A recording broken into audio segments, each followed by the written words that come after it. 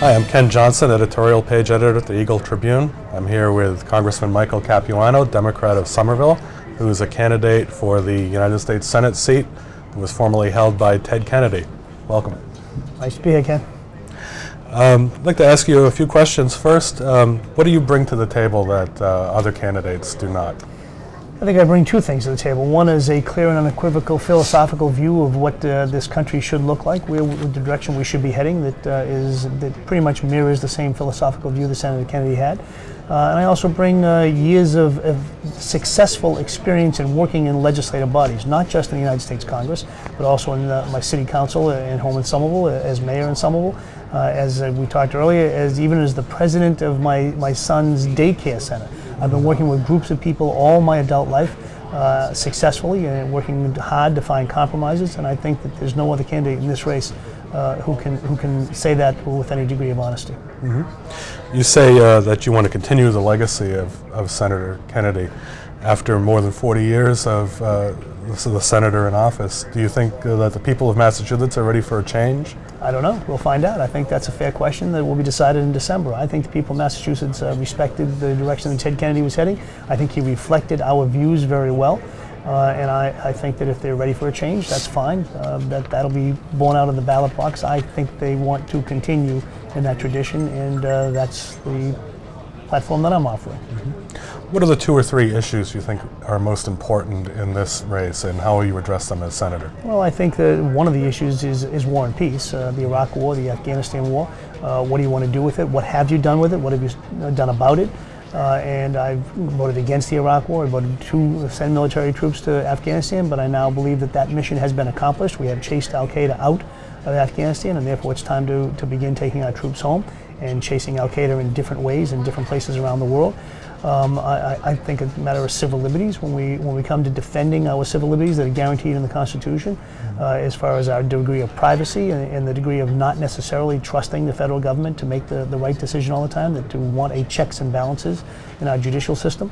And I believe in particularly the health insurance debate that we're having. I just voted for the House bill, knowing full well that it's not perfect, but it is a serious step in the right direction, in my opinion, to providing accessible, affordable health care for everybody, to trying to contain those costs within a reasonable amount of money. And I'm proud that I voted for it. Others have not yet said, now 3 days after the vote, whether they would have voted for it or not. One person has said they would vote against it. The other two have said nothing. And I think if you want to be a leader in the United States Congress, that I think it's reasonable to ask how you would vote on a specific bill that we've just voted on. That's the most important vote we will probably have all year long. Tell us a little bit more about the health care bill and how you think it will allow us to control medical costs. I think most importantly is the public option aspect that will provide us the opportunity to have real competition. That and also the repeal of the antitrust exemption the health insurance companies have. The idea is not necessarily to replace it with a full-blown government run option, but it's to provide competition, which is the normal course of events in a capitalist society, to have competition to keep costs within a reasonable amount of money. And right now there is no competition in healthcare, and everybody knows it. Even the people with healthcare usually have one choice, or even if they have more than one choice, those choices are really the same. So you're choosing red or red. And what we want to do, the idea is to try to drive those costs, if not maybe down a little bit, but more importantly stop the increases every year of 10 and 15%, which are killing our businesses, killing our individual people who are buying health insurance directly, to control them in a more thoughtful manner. Those are the most important short-term effects.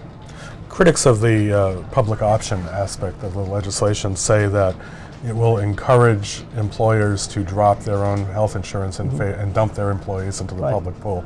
Do you think that will happen, and if so, what are the consequences of that? I think not. I hope not. It didn't happen in Massachusetts very much. Most people didn't do that because most people like their private insurance and they want to fight to keep whatever it is they have. I have a Blue Cross Blue Shield. I'm quite happy with it. I don't want to change anything if I can help it, but I would like to be able to stop having to have 10 and 15% increases every year. So I don't think that'll happen. There are penalties in there for employers who do that. And so therefore I don't think so. It is a fair question to ask and a fair thing for us to keep an eye on to make sure that it doesn't happen, and if it does, we'll have to readdress it. But I think going into it, the history in Massachusetts has shown it didn't happen very much.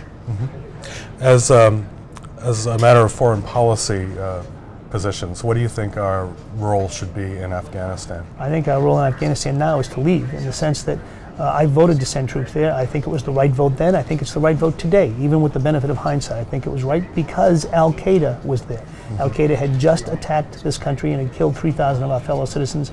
I thought it was right and just to chase them down, to kill them, to capture them, and to make sure that they couldn't do it again to the best of our abilities. In Afghanistan, we have succeeded. Even General Jones, President Obama's own military advisor, has said that in his estimation there are less than 100 Al-Qaeda in the entire country of Afghanistan. My expectations probably have more of them here in America than we do in Afghanistan. And that being the case, we have succeeded in the mission that we set out to do. They are not gone. They are now in Pakistan, they're in Kashmir, they're in Sudan, they're in Somalia, Ethiopia, and other places. And we do have to chase them around the world, and I totally agree with that. I believe that we should have anti-terrorism actions against wherever they sit, and we should help other countries that want to deal with that, such as Pakistan. The government of Pakistan is now taking action against them. However, they're no longer in Afghanistan. If they're not there, then I would ask, what is our mission? And I doubt that that answer can be had except to somehow bring them democracy. Democracy has never been successfully brought at the end of a gun, and I don't. And number one, and number two is I don't think the American people would support that, and I don't support that. So if we have accomplished our mission in Afghanistan, my answer is come home. Okay, thanks for being with us. The primary is on December 8th, and the general election will be held on January 19th. Thank you. Thanks, Karen.